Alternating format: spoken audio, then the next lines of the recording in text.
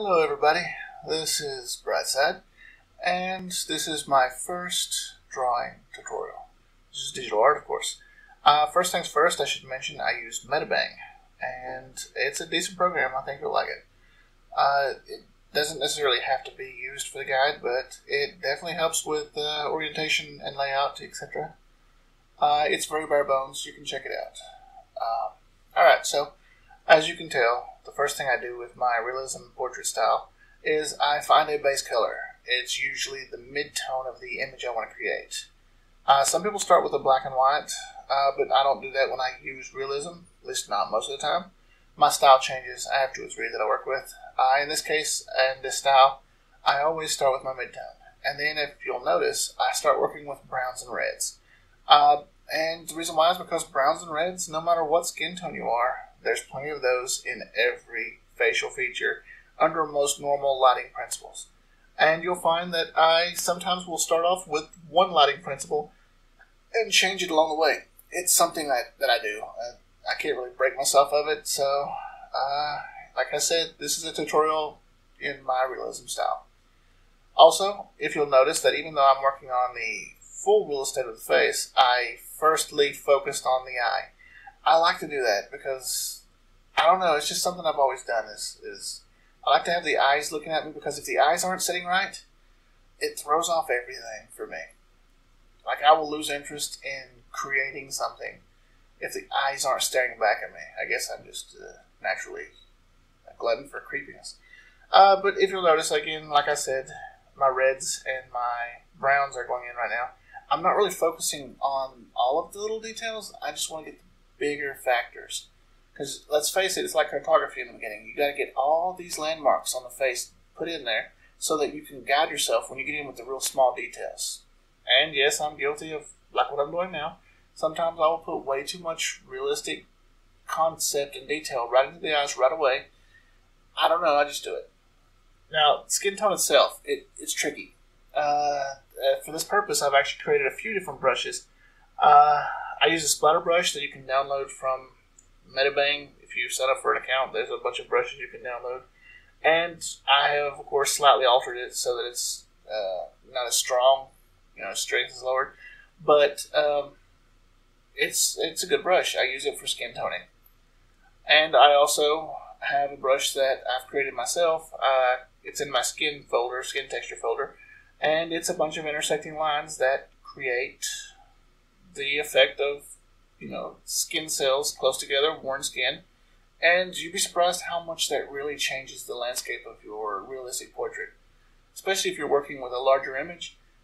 Those details, when you pull back and the computer has to make up for the lack of pixels and it kind of blurs it out, it creates a look that's hard for a human being to naturally achieve without having done it in a large form and then pull it back first. Very important that you make sure that you get your lights and your shadows in the right place. But I'm a very strong I recommend strongly that you always use dark tones from your original color scheme. Like for the hair example, I would take that, I would sample it, and I would darken it to my level for shadows. I would not go with a black and blending, because as you know, you can find a blending brush, and if you go with black, it'll blend the brown and the black together on its own. It doesn't always come out the color you want, and you lose control of how much of these colors are blended at any given time, so I like to work with a solid, definite color. That way, if I spend too much time in one spot, I'm not going to make it too dark. I'm going to make it just the right level of dark because I have controlled my tone in pre-selection. Now, hair in this case, I'm just getting on there. I'm doing the real estate right now. I'm still not done with the skin tone, but I wanted to work on other things because with me, if I work too much on skin tone alone, then I will get frustrated. So it's rare that I actually work on the clothes more than right away, because most of the time I wait to the end and spend time on the end filling those in. I guess I consider that the caboose of the train, so to speak. In this case, I was trying to find something to distract me from the skin tone not turning out the way I wanted it to at this point. And so in battling my frustrations, I thought, hey, let's do this jacket that he's wearing. I thought about adding the denim texture look to it, but then I changed my mind and I just used clouding effects And as you can see when I'm shading, I specifically make sure that I control the blue in shadows. I'm not using true blacks. Not, well, maybe once or twice just to get the tone that I want to sample a little darker, because sometimes I'll do that. I'll take a black and I'll use a blending brush and I'll run it through there, and then I'll sample that and go back to my original brush. It's one of the techniques I use.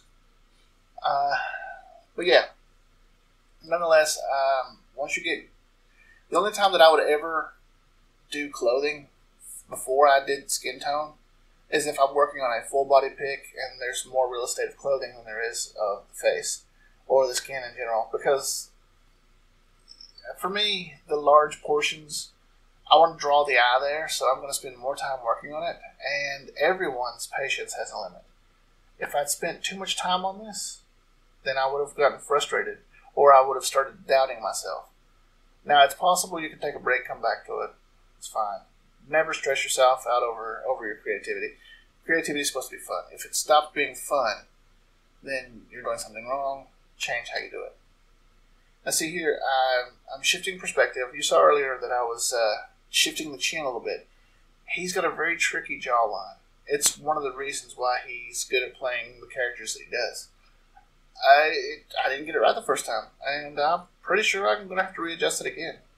Now see here, I'm throwing in these dark tones because I'm not happy with the level of light shininess that I'm getting off of him. And I'm like, what's wrong with this? I can't figure it out. So what I did was I hit a higher level of browns and reds, and then I keep softening them because it was too dark. He looked like some sort of victim of some sort of rash.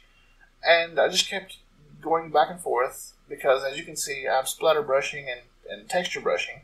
And, of course, the coarseness is giving it that sense of skin tone. But now he looks like some sort of freckly person, and it's not how he looks in reality. So, I mean, I'm trying to figure out why the color is not working right here. And experimentation in skin tone is very important. Even if it doesn't look exactly like the person, it's important that you figure out how to get as close as you can, because it will help you in the future to learn how to better do your realism art. And of course, none of this is necessary if you're not going for realism. If you're just going for like surrealistic, close to realistic, semi-realistic anime style, you definitely don't need none of the skin tone details.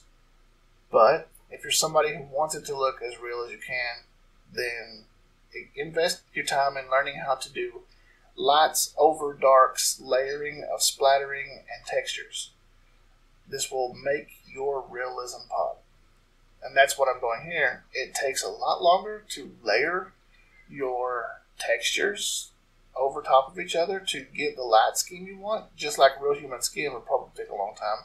And even like in a 3D game rendering engine, the more texture that you have that reacts to light in different ways, the more RAM it requires.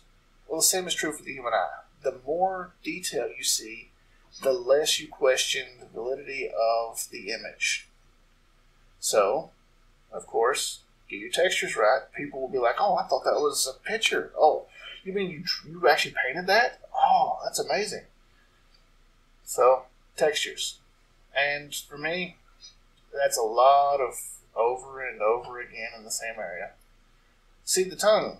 I just hit the tongue with a layer of white particles to give it that sense of wetness.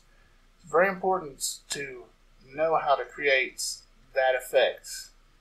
And if you experiment with a texture brush, something that splatters, something that has coarseness, you'll figure it out. Here I'm shifting the tone. I like to drop the dark levels down lower, way past where I want them. And then I will use my yellows, my whites, and my lighter reds to bring this realistic image back to the light level that I want. It's the way that I achieve a more glowing skin look, but it's my preference. Some people can literally grind it down using dark tones right to where they need it, and I'm not one of those. I have to do what works for me. You may yourself prefer to work with dark patterns in skin toning and not work your way up in elevation from dark to light like I do. It's all a matter of what's comfortable for you. But I know that textures are required either way. So now I'm looking at the image and I see that his wrinkles are starting to have elevation appearance because of the lightness that I've put into them. And I'm trying to capture the right tone of light in this scenario, because I don't want him to look jaundiced. I want him to have the right tone. His lights need to have a little more yellow, a little more white, but I got to keep my skin tone. And again, there's the jaw giving me trouble. I doubted myself so many times on this jawline. And of course, you know how I did that, or I'm going to explain it now. I used the lasso tool, which almost every program, our program, has a lasso tool. I selected an area, and then I resized it using the manipulation option, which every program has.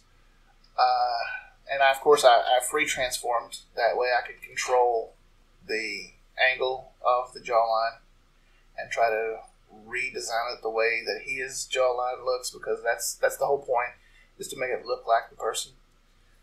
Alright, now with the hair here, which I noticed his forehead isn't exactly the way that the person looks, so I had to fix that. It actually was hard for me because I'd already invested in him looking that way, and then when I changed it, I was like, oh, it looks more like the reference now, but it feels wrong. And see, with his hair, he has a good brown, but of course my light tones. I have a folder called light, or hair rather, and in that folder I have a couple things like a sharp pen that I use for my highlights, which, like I said, I will take and use a blending brush to brighten something, and then I'll use that mixture as a base sample to retone it. And at this point, I'm just playing around with his features, just goofing off. I'd already achieved the light level that I wanted, and I had gotten his hair tones the way I wanted. Remember, not too many small strokes. Blend where there's less light in the hair, and where there's more light, make sure that your highlights are strong but not completely uncharacteristic of your color. And it's not done until you're satisfied with it. So always remember, you need to back up, look at the whole picture, flip it if you need to. Some people do for perspective in real estate. And maybe take a 10-minute break, go have a cup of coffee, come back and look at it again before you publish it, because you may spot flaws that you don't like. This has been my guide.